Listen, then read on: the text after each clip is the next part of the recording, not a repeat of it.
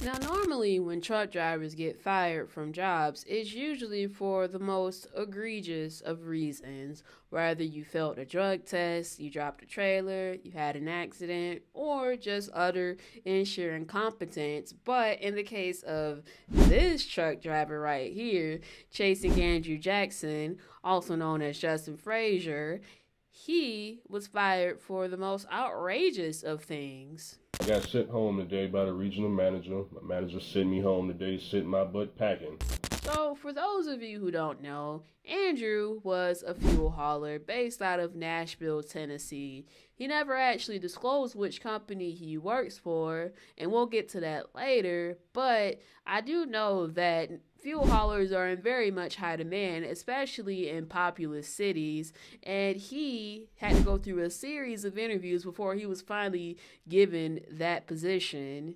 And those jobs are in high demand given the fact that they pay hourly with overtime, which is something that is a rarity in trucking. And honestly, there should be a push for truck drivers to receive hourly pay with overtime. However, the common argument against that is lack of efficiency and, of course, time theft. And unfortunately for Andrew, he got fired for that. Allegedly. I took my butt across the street to Burger King because I ain't want no McDonald's. Got my food, came back to the truck. The regional manager was standing in front of the truck. Said what's up to him.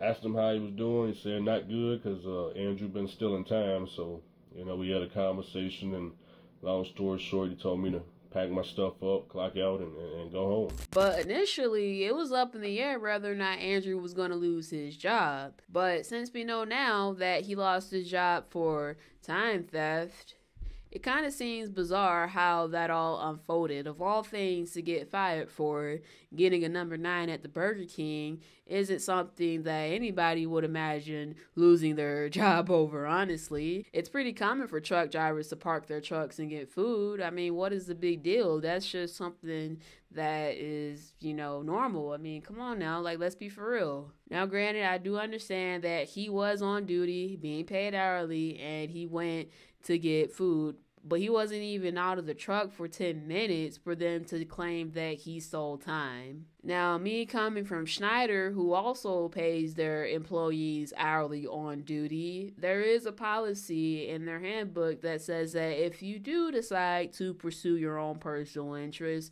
you must be off duty. However, somebody in Andrew's comment section suggested the same thing. If you went off duty, they can't accuse you of time theft.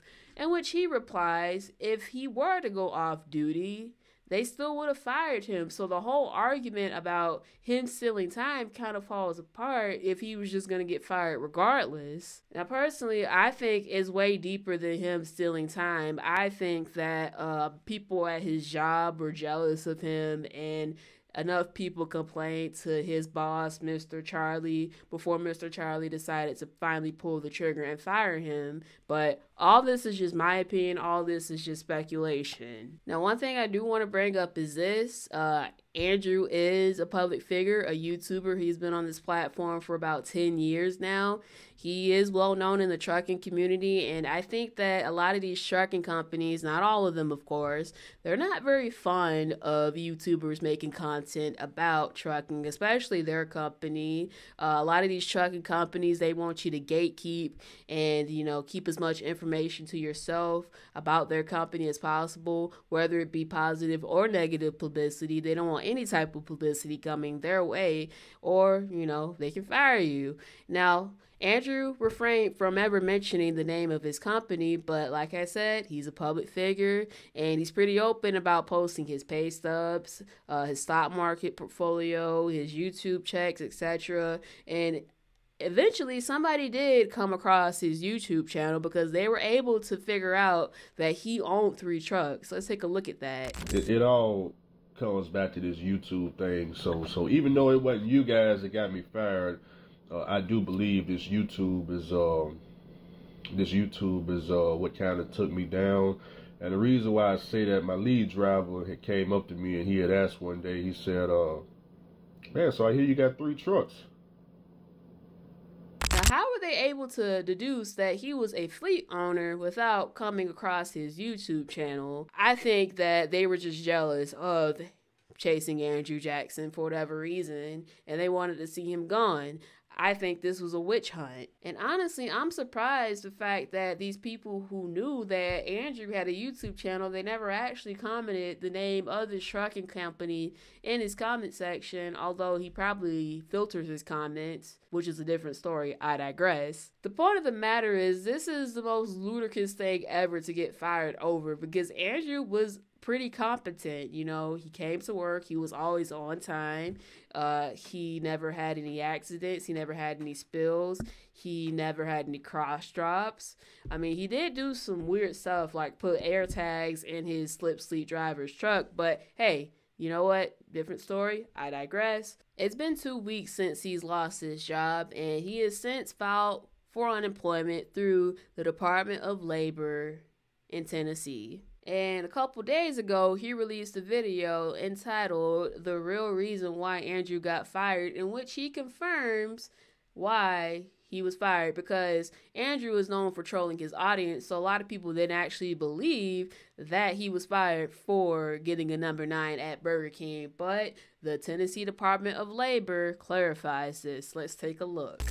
The claimant was discharged from his/her most recent work because violation of the break lunch policy.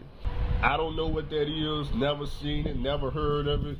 Been trucking 9 years, can't tell you nothing about it, okay? Well, guys, there you have it. Now, as for whatever the lunch break policy is, I looked this up on Google and I couldn't find anything meaningful, of course. Now, here's what I was able to find. If a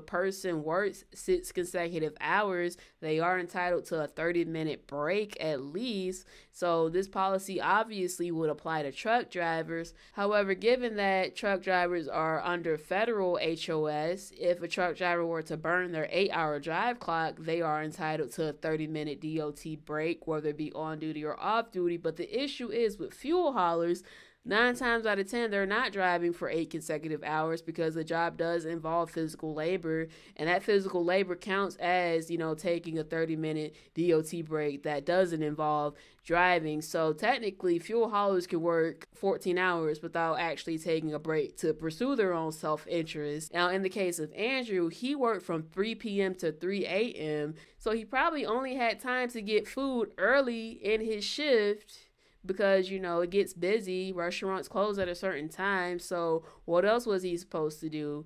It gets crazy out here sometimes, but unfortunately, that costed his job. Now, my question for all you truck drivers out there, what would you do if you were in this situation? Getting fired from a job, especially during this time of year, is devastating. It's ruinous. Given that it's the holiday season, given how bad the economy is, what would you do in this situation? Especially if you're somebody that lives paycheck to paycheck. Now, fortunately for Andrew, he'll be all right because he lives frugally, he saves his money, he invests in the stock market, he's good to go. But, of course, he has to file for, unemployment benefits until he actually finds employment, or he fires back his authority, whichever comes first. That's not something that's feasible for everybody, considering that unemployment benefits don't generally pay as much as a regular job, of course. But Andrew's story should serve as a cautionary tale. Have an emergency fund, live frugally, have 3 to 6 months of expenses. But unfortunately, most truck drivers live paycheck to paycheck, so how is it even feasible to have 3 to 6 months of savings and expenses? It's damn near impossible. And honestly, I just think it's terrible and scary that for any reason, your boss can fire you, no matter how silly it is, no matter how crazy the situation may be. You can be without a job and be down bad like Andrew, but he's okay. Would you be okay? Now, let me know in the comments down below. How do you feel about Andrew losing his job? Do you think it's justified to get fired for getting food while on duty? Do you think he should have gotten a warning? Let me know in the comments down below. You guys are the best audience on the internet. And if you enjoy videos like this, please comment, rate, share, and subscribe. I'm Taja Woods, and I'll see you next time.